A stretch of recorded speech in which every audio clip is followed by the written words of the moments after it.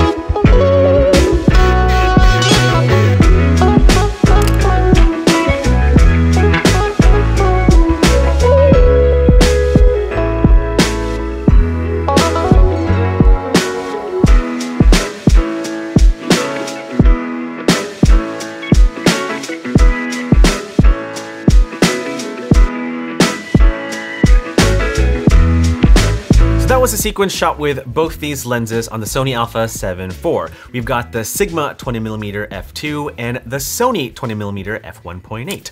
Whoa. Whoa. Now while both lenses perform great on their own, when I was comparing video footage and photos side by side, the Sony lens tended to outperform the Sigma lens almost 100% of the time. We're gonna take a closer look at the photos and videos shot with both these lenses, but if you want, you can actually download the photos and videos for free so that you can see for yourself. You're welcome. But first, let's go ahead and compare the actual exterior build of both these lenses. Okay, so first of all, they feel nearly identical. I mean, if I had to pick one, I'd say that the Sigma 20mm f2 is the better build. It just feels better. It honestly feels like an art lens. Like, I know it's a contemporary lens, but it does feel like an art lens.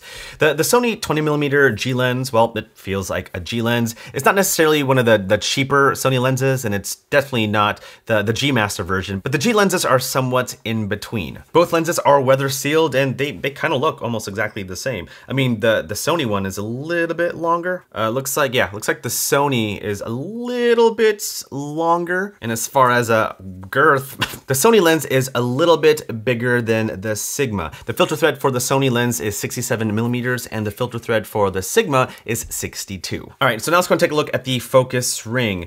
Both are very smooth. The Sony lens has a better grip on the focus ring, and it's very, very smooth, where the Sigma doesn't have much of a grip, and it's also very smooth, but because there's not much of a grip with the Sigma lens, I don't know if I'd be able to pull focus smoothly if I were to shoot manually. And so if I were to give a winner to one of these lenses in terms of focus ring, I'd probably say that Sony has the better focus ring. Also, I've like really dry hands and I hate lotion, and so everything is just like slippery to me. Now looking at the aperture ring, both are a little bit different. The ridges on the aperture ring of the Sigma doesn't go all the way through. Like, you see all the aperture values on the actual ring itself, where with the Sony, the aperture values are just below the rigid area. What do you call this? Is like the ridge grip of the ring? I don't know, but you know what I mean. And when you change the aperture of the Sigma lens, it's, well, you hear the clicky sounds. Unfortunately, it's not declickable, and so you're kind of stuck with that clickety sound if you want to change apertures. Where the Sony lens, there is a declick switch so that you don't have to hear that clickety sound when you change apertures. So here's the Sony lens with the clickety feature on. Now I'm going to turn it off. Smooth. So depending on how you feel about that, that's just the difference between the Sigma and the Sony lens when it comes to the aperture ring. Both lenses have a manual focus, autofocus switch, no surprise there, but it's the Sony lens that has the function button on the side, which you can assign whatever function you want to, and the Sigma does not. And so yeah, this is more of a bare bones kind of lens, where the Sony lens has a couple more features that are actually kind of great. Oh, it's cold outside. All right. Let's go. Whoa, hold up. Wait. You wearing a jacket? Yeah. Are you wearing thermals? Yes. Everywhere? Yeah. And what about equipment insurance? you gotta take care of me, you know? Taken care of. PPA? PPA. PPA! PPA! Love how PPA supports its members by providing resources and tools to help them run profitable businesses. Don't forget about the contract templates to use with clients. Hard drive recovery services. And of course, equipment and camera gear insurance up to $15,000, or a flat deductible fee for equipment repairs, or a $350 flat deductible for full replacement of equipment loss. PPA! PPA! It's too bad photographers aren't listening to our conversation because they should sign up right now. Like right now with the link in the description below, where they can get $25 off their first year membership when they sign up. All right, ready to go? Whew, yeah, let's do it.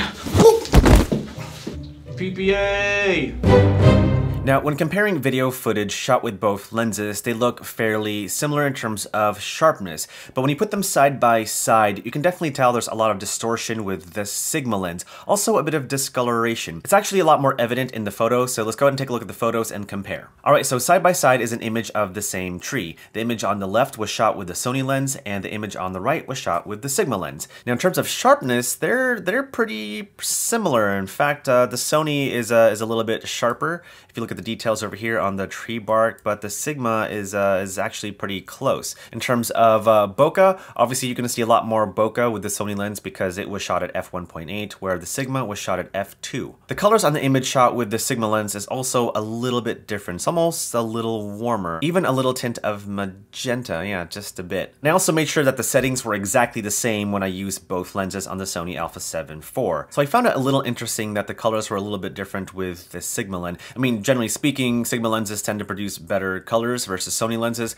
but in this case, the image shot with a Sony lens looked a little more natural. All right, now moving on to the next example, the image on the left was shot with the Sigma lens and the image on the right was shot with the Sony lens. Now, even though both images look very similar, there is a lot of distortion or a lot of vignetting with the image shot with the Sigma lens. Like look at the corner over here and this corner over here and that corner, where with the image shot with the Sony lens, I shot at f1.8, and you should see more of a vignette because I am shooting at f1.8, but in this instance, not so much. The distortion and the vignetting is better controlled with the Sony lens, where the Sigma, not so much. I mean, obviously you could fix it in post, but these images were just taken straight out of the camera. In terms of sharpness, I mean, yeah, they're both pretty much on par, and in this instance, the Sigma image looked a little bit sharper. But when it comes to distortion and vignetting, it's definitely a lot more severe with the Sigma lens. Now, in the next example, you see the distortion a lot more. The image on the left was shot with the Sony lens, and the image on the right was shot with the Sigma.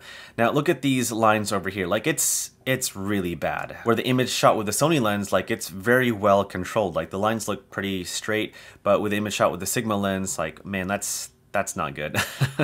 So definitely keep that in mind if you are considering getting the Sigma 20mm f2. There is going to be severe distortion when shooting full frame. Definitely not so much when you're in crop mode or using an APS-C camera body, but there definitely is severe distortion. Now, with all that said, which lens is better? It's got to be the Sony lens. I mean, both lenses perform great. They take sharp photos, they take great videos. It's just that the Sony lens takes sharper photos. It performs better for video in terms of autofocus.